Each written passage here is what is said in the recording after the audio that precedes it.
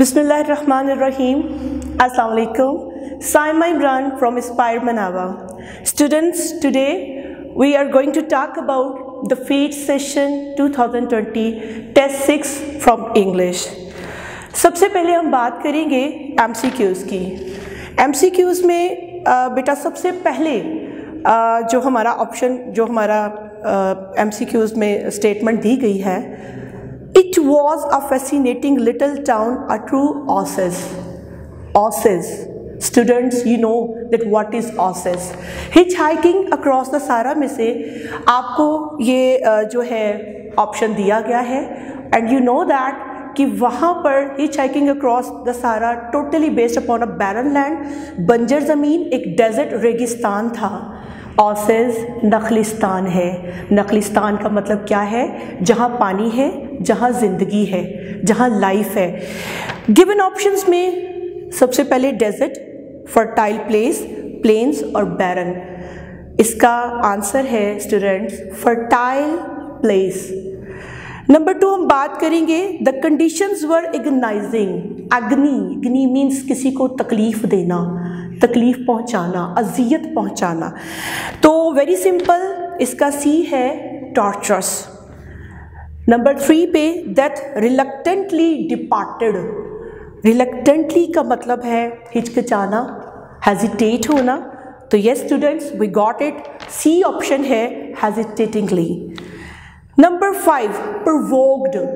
Students, provoke का मतलब होता है किसी को गुस्सा दिलाना, तैश दिला देना किसी को. तो यहाँ पर जो इसका हमें नज़र आ रहा है बी ऑप्शन अर्ज. And number 6 legend. लेजेंड का बहुत आसान है सेलिब्रिटी. ए ऑप्शन है हमारा. 7 the honesty is the best policy. Students, ये आर्टिकल की करेक्शन है, उसमें से इसको लिया गया है. आपके सामने 4 ऑप्शंस दिए गए हैं. उन चारों ऑप्शंस में से जो सी ऑप्शन है honesty is the best policy. Honesty is the best policy के बारे में मैं बताऊंगी कि 2 पॉइंट्स हैं यहाँ पर. Number 1 honesty. Honesty abstract noun है. एब्स्ट्रैक्ट नाउन एन आइडिया जिसे हम देख नहीं सकते, सिर्फ महसूस कर सकते हैं. Death, beauty. इसी तरह ऑनेस्टी, ईमानदारी भी एक एब्स्ट्रैक्ट नाउन है. और एब्स्ट्रैक्ट नाउन से पहले हम द नहीं लगाते, आर्टिकल का इस्तेमाल नहीं होता. हमारा सी ऑप्शन, इसमें ऑनेस्टी से पहले आर्टिकल भी नहीं लगा. और नेक्स्ट पे the best policy. Students, best adjective की 3rd डिग्री है, और एडजेक्टिव की 3rd डिग्री से पहले हम द का इस्तेमाल लाजमी करते हैं. तो इसलिए यहाँ पर ये सी ऑप्शन, बेस्ट से पहले भी हमने द लगाया और ऑनेस्टी से पहले हमने द नहीं लगाया, यानी कि आर्टिकल नहीं लगाया. So it would be much better. It is really very suitable option. Honesty is the best policy. Students, ये थे आपके MCQs. अब हम बात करेंगे सब्जेक्टिव के बारे में. सब्जेक्टिव में हमारे पास 4 क्वेश्चंस हैं जो गिवन सिलेबस में से हमने दिए हैं, और इसके लिए हमने आपके लिए एक मॉडल पेपर भी तैयार किया है जिसमें आपको ये पता चलेगा कि इसका सोल्यूशन कैसा होगा और आपने इसको सॉल्व कैसे करना है.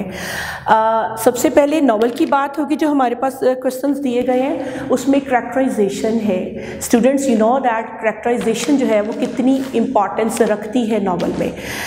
सबसे पहले, हु वॉज चैट्रिस. चैट्रिस कौन था?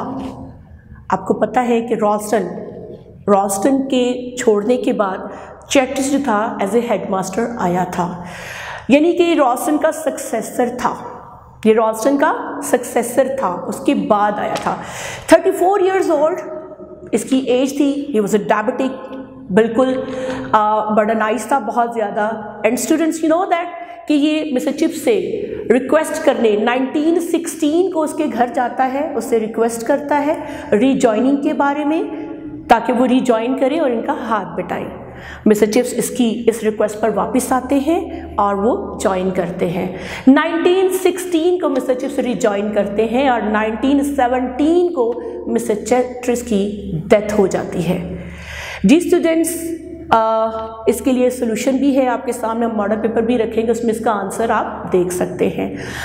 अब बात करेंगे क्वेश्चन नंबर 2 की. Who was mannered? मैनर्ड कौन था? मैनर्ड के बारे में स्टूडेंट्स मैं आपको बताना चाहूँगी कि मैनर्ड का क्वेश्चन वो क्वेश्चन है जो आज से पहले हमारी ग्रामर की जितने भी एडिशंस आए उसमें शामिल नहीं किया गया। इसे शामिल क्यों नहीं किया गया? शायद तब तक हमें ये इतना इम्पॉर्टेंट नहीं लगता था।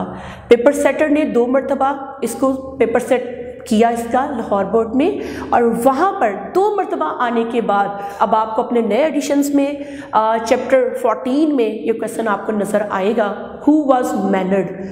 एक्चुअली मैनर्ड जो था ये एयर रेड की एपिसोड है, जिस एयर रेड की एपिसोड में ब्रुकफील्ड के ऊपर अटैक हुआ था और ये वर्ल्ड वॉर चल रही थी, और इस वर्ल्ड वॉर में 5 बॉम्ब गिराए गए थे ब्रुकफील्ड की ग्राउंड में। 9 पीपल डाइड, 9 लोग मारे गए थे।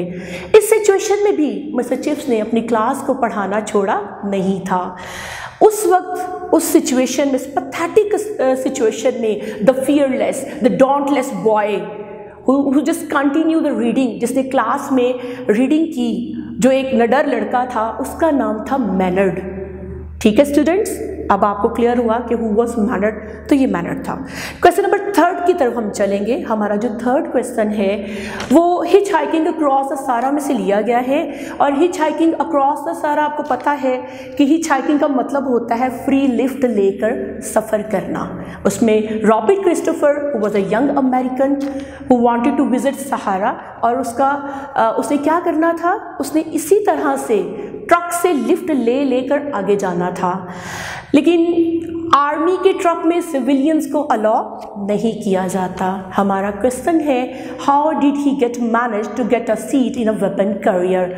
सो he got seat in a weapon career. How? इस तरह से, क्योंकि उसको वॉर मिनिस्ट्री ने एक परमिट जारी किया था, जिस परमिट पे उसे अलाउ कर दिया गया था कि वो किसी भी आर्मी के ट्रक में लिफ्ट ले सकता है। और खुशकिस्मती उसकी ये थी कि हमारे लेफ्टिनेंट में उसकी जब इस परमिट को चेक किया तो उसने पेज को टर्न नहीं किया। अगर वो पेज को टर्न करता तो वहाँ पर कैंसिलेशन की स्टैंप लगी हुई थी। तो इस तरह से फॉर्चुनेटली वो बच गया और पेज टर्न ना करने की सूरत में उसे सीट मिल गई। लास्ट क्वेश्चन हमारा क्वेश्चन नंबर 4, जो सर अलेक्जेंडर फ्लेमिंग में से लिया गया है। स्टूडेंट्स, ये क्वेश्चन है, in what respect is penicillin better than the chemical antiseptics? Ji, penicillin किस तरह से बेहतर है केमिकल एंटीसेप्टिक से? आपको पता है कि ये कुदरत का अजीम तोहफा है, गॉड गिफ्टेड हम लोग के। पेंसिलिन ने लाखों लोगों की जान बचाई। और केमिकल क्या करते थे कि हमारी बॉडी के अंदर जो वाइट सेल्स थे उनको भी मार देते थे, किल कर देते थे। यानी बीमारी पर तो अटैक करते थे, लेकिन उसके साथ साथ हमारे वाइट ब्लड सेल्स को भी किल करते थे। And you know that students, white blood cells हमें कितने ज़रूरी हैं? ल्यूकोसाइट्स कहते हैं हम इनको, ठीक है। और ल्यूकोसाइट्स क्या करते हैं? क़ुव्वत मदाफ़त को बढ़ाते हैं और लड़ते हैं बीमारियों के ख़िलाफ़। अगर हमारी बॉडी में ये ल्यूकोसाइट्स यही ख़त्म हो जाएंगे तो कितना ज़्यादा नुकसान हो जाएगा हमारा। अब इसका फ़ायदा ये था स्टूडेंट्स कि ये ल्यूकोसाइट्स के लिए बिल्कुल भी कोई साइड इफ़ेक्ट नहीं रखते थे, कोई टॉक्सिक इफ़ेक्ट ना रखते हुए ये जो थी पेंसिलिन जो थी बड़े अच्छे तरीके से काम करती थी। तो लिहाजा वी कैन से दैट कि जो हमारे केमिकल एंटीसेप्टिक्स हैं उनसे पेंसिलिन बहुत बेहतर है। स्टूडेंट्स, ये थे हमारे क्वेश्चंस, जिसमें अल्हम्दुलिल्लाह हमने अपने MCQs को भी डिस्कस किया और साथ ही हमने सब्जेक्टिव को भी किया। द लास्ट क्वेश्चन बहुत इम्पॉर्टेंट क्वेश्चन, 15 मार्क्स का ये क्वेश्चन है, जिसमें आपने ऐसे लिखना होता है। मैंने इसका सोल्यूशन जो है पेपर में वो डाल दिया है, आप इजीली उसको चेक कर सकते हैं। ज़्यादा बात नहीं करूँगी इसके बारे में, ये बताऊँगी इसकी इंपॉर्टेंस है। 15 मार्क्स है, इसमें आप कोटेशन ऐड कर सकते हैं। और एक और बात स्टूडेंट आपको बताती चलूँ, आप इसमें कुरान पाक की आयत हदीस मुबारका का हवाला दे सकते हैं। आप अल्लामा इकबाल की शायरी भी इसमें उर्दू लैंग्वेज भी इस्तेमाल कर सकते हैं। कोटेशंस इसमें बहुत नेसेसरी है, कंपल्सरी है बिल्कुल। If you want to gain good marks तो definitely you have to work upon that. तो आपने उस पर काम करना है और उम्मीद करती हूँ कि आप बहुत अच्छे तरीके से अपने इस टेस्ट को सॉल्व करेंगे। अल्लाह से दुआ गो है कि अल्लाह पाक बहुत जल्द हमें इस मुश्किल हालात से निकाले और हम एक दफ़ा दोबारा अपनी स्टडी को कंटिन्यू कर सकें। बहुत शुक्रिया, थैंक यू सो मच। फिर मिलते हैं। Saima Imran from Aspire. अल्लाह हाफिज़। Join Aspire to inspire, ख्वाहिश से तकमील तक।